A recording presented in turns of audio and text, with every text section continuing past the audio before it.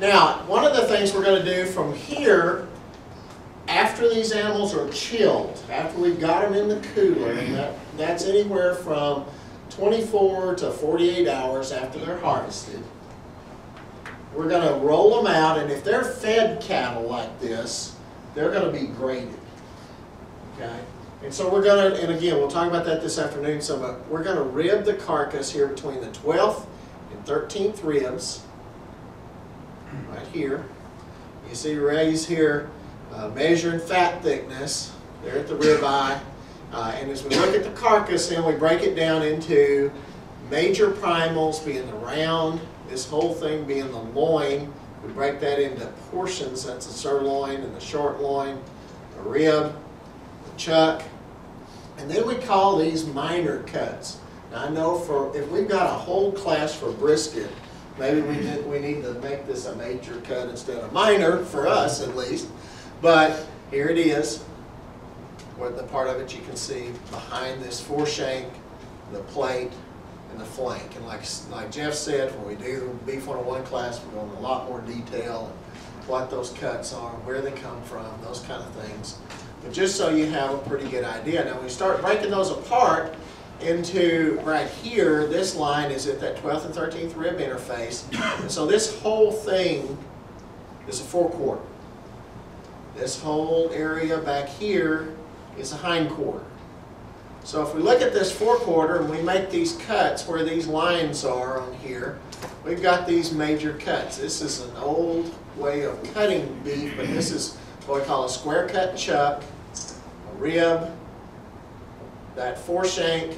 The brisket came right from right there. So it's just a saw cut in between there.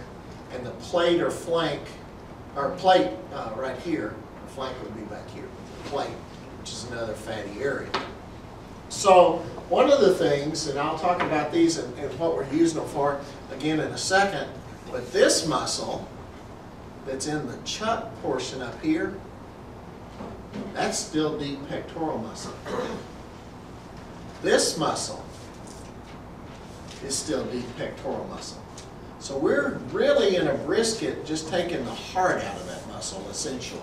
The middle portion of it is in a brisket. We'll talk about why here in just a second. If we cut these a little differently, the brisket is really the only one that really stays the same. We can take this forequarter apart into a chuck roll and a shoulder clod. Some of you may use shoulder clods, some for barbecue as well. If you've got a lot of people to feed, we get that ribeye roll out of there. Our brisket looks the same though, except we've taken the bones and everything off of it. And this is a mock tender or a tougher piece that came off of the side of this shoulder clod. So that's just two different ways of cutting. If you're going to a small packer somewhere, a local locker plant, they might still be doing this. If you're getting cuts in Sam's or in a box beef kind of setting, most of the time they're going to be more like this. Okay? So they're just a little different how I put them together. Now, if we want to take that brisket though out of that carcass, here's what we do. Just so you got an idea, we would separate the chuck from the brisket in this foreshank. And this is the inside portion of the carcass. Okay, that's where we split it right down the center. So here's the vertebra split right down the center. We've got, all the feather bones and all the things you see over here. It's just half of it. There's bones down here. This is the sternum. This is the split surface of the breastbone. It has, if you notice, these first 5 or 6 ribs actually connect by some cartilage in here to that sternum. Here's that, boy, now you can see what we're talking about with that. If that calf was walking right there, old brisket would be sticking out pretty good, wouldn't it? Look how much fat's on this one. He's pretty loaded there with the amount of fat on that carcass.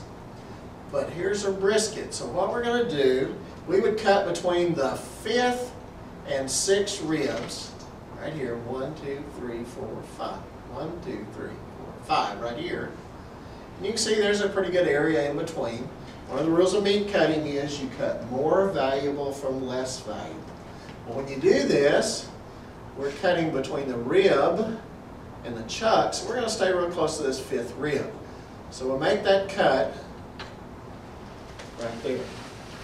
And we cut all the way up, but when we cut the brisket off, we're finding an area at the end of this first rib, the cartilage that goes into the sternum, and making that perpendicular to the cut we made here. So there's the brisket coming off.